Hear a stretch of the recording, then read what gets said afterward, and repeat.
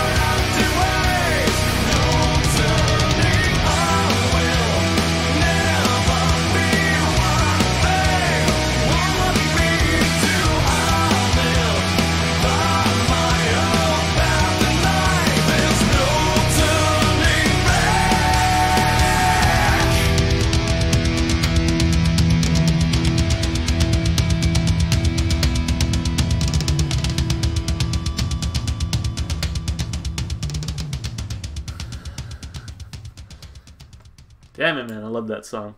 Um, God, I don't know if you guys enjoyed that, but I had a blast.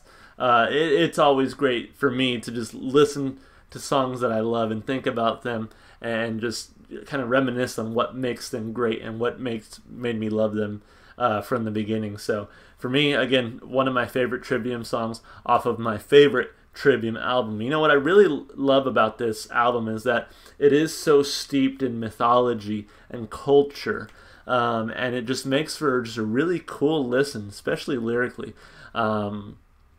Man, you know, if you haven't heard any of the songs on this album, you should definitely go listen to them. If there's anything you need to know about me, it's that I love fantasy, I love mythology, I love kind of taking a look at that really cool cultural aspect of different cultures, and it's all fascinating to me. So interesting. So really excited to talk about this one lyrically, because like I said, this album is just so steeped in culture and mythology, and so let's take a look here.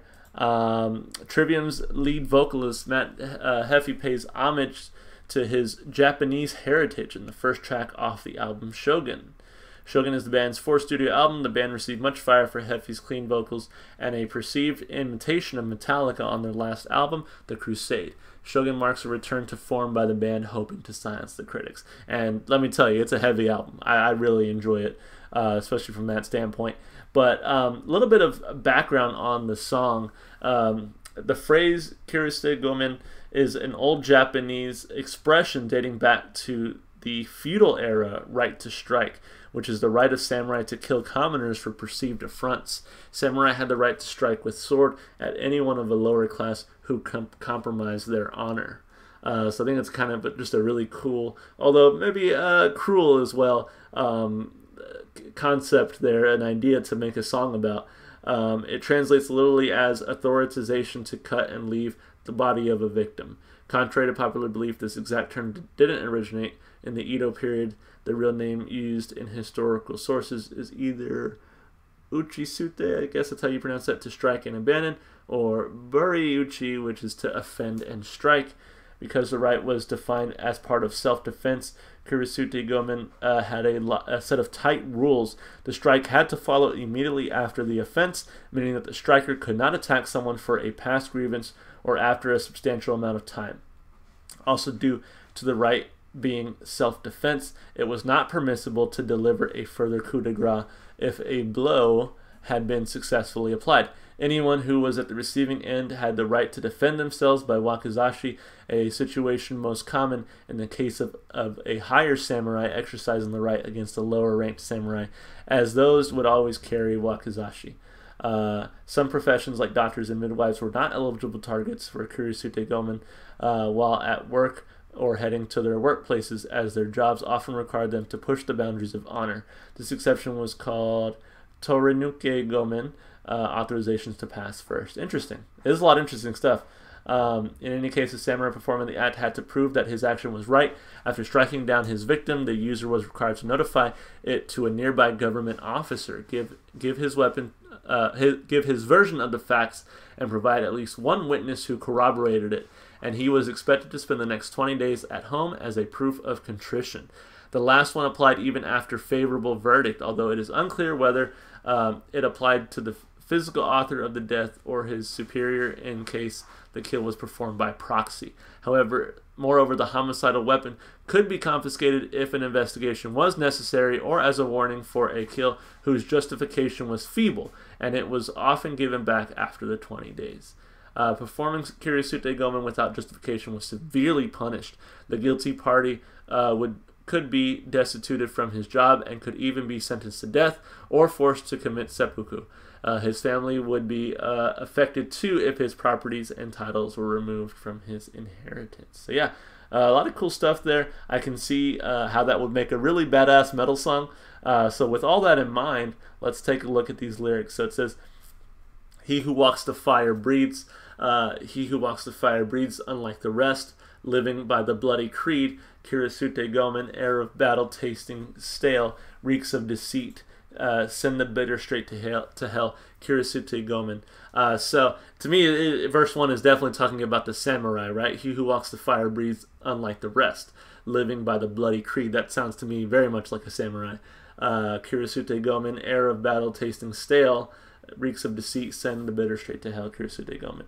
In their wretched guts, all they want is to feed unending covetous hunger known as greed. As the last legion makes its way to the skies, I can see in their eyes they've already died inside, but as for the outside, I'll take their fucking heads. So yeah, really hardcore. To me, it almost sounds like a samurai who sort of pictures himself above others, or above the society in which he is living in, where all he sees are greedy people, covetous, and so he sees them as already being like dead on the inside, and so for their crimes he will kill them outwardly, if that makes sense. Quake his bread with the storm, conceiving war, wicked stampeding hordes, Kirisute Gomen. In their wretched guts, all they want is to feed unending covetous hunger known as greed. As the last legion makes its way to the skies, I can see in their eyes they've already died inside. But as for the outside, I'll take their fucking heads.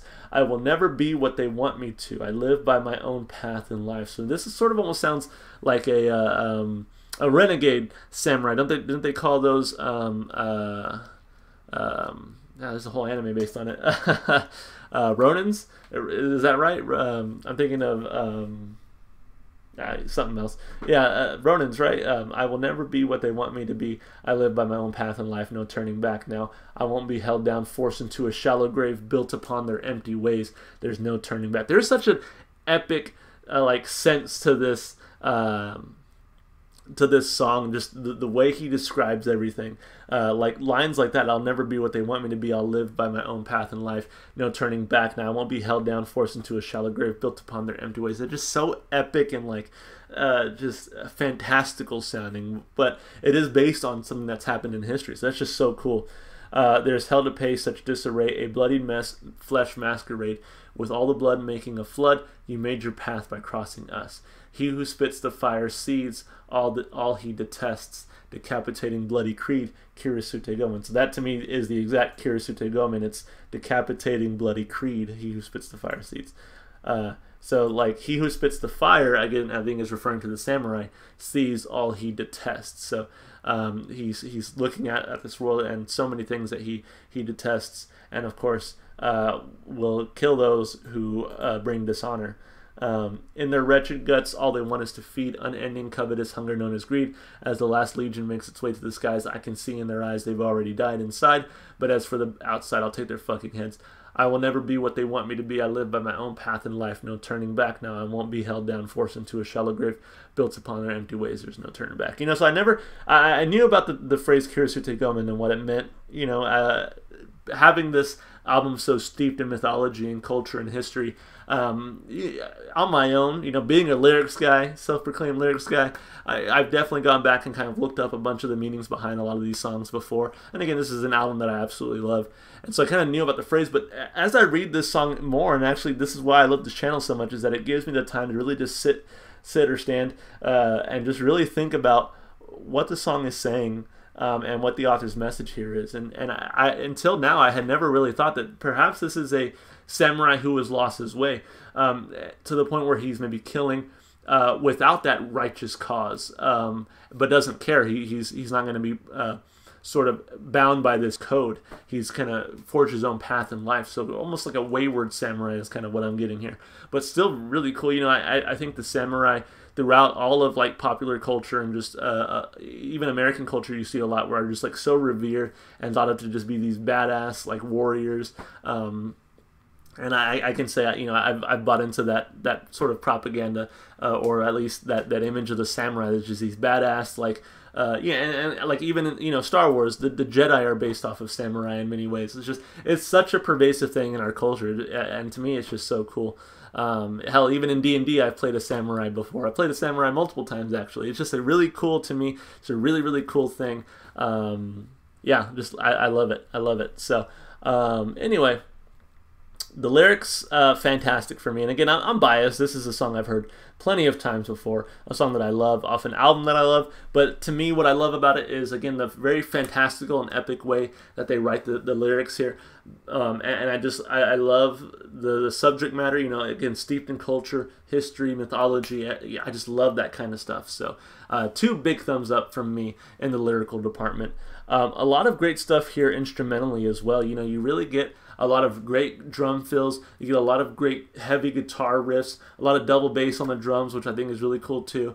You get an epic guitar solo. You know, listening to it in this context, the guitar solo is a lot longer than I had originally remembered it being, but it's very epic in scale. I mean, it's such an awesome guitar solo. I think honestly, my favorite part of the song, and this is sort of an all-around type of thing, is when he goes from what is it? He goes from verse. Ooh, let me see.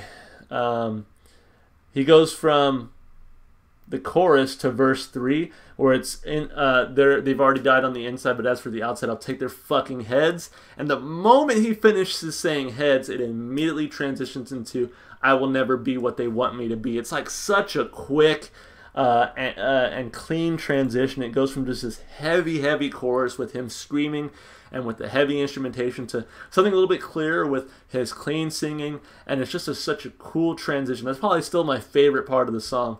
But heavy instrumentation, drums sound fantastic, great guitar riffs, great guitar solo, really cool transitions, just a really epic sounding song.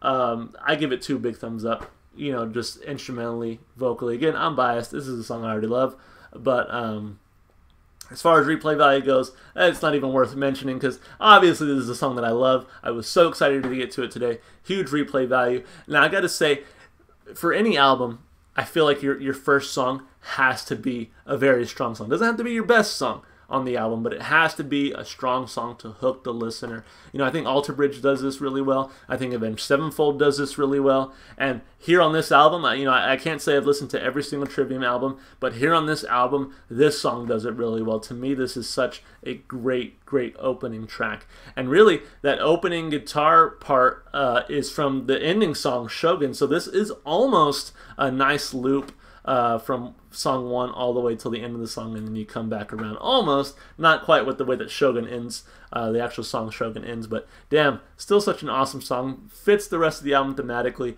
Just fantastic. Loved it. Thank you so much for the request. As you can see, I really enjoyed getting to listen to a song that I already know and love, and just really getting to break it down and talk about it with you guys. Hopefully you enjoyed it. I know I don't get too many views on these like channel favorite reviews, because, you know, people want to see reactors react to things that they haven't experienced before, and that's totally fair. I totally get that. But, you know, still hope you enjoyed it. If you enjoyed the music as much as I do, definitely go support the artist. Go listen to the music wherever you can. One place you can definitely find this song will be on my Spotify playlist. It's got every single song I've heard so far on my channel. Makes for a pretty great day of listening. If you want to support me, just all the normal stuff you do on YouTube. Like and subscribe and comment. That's it for me. Thank you so much for taking your time out of your day to hang out with me, listen to some music, and I hope you're staying safe and healthy. Hope to see you in the next video. Bye for now.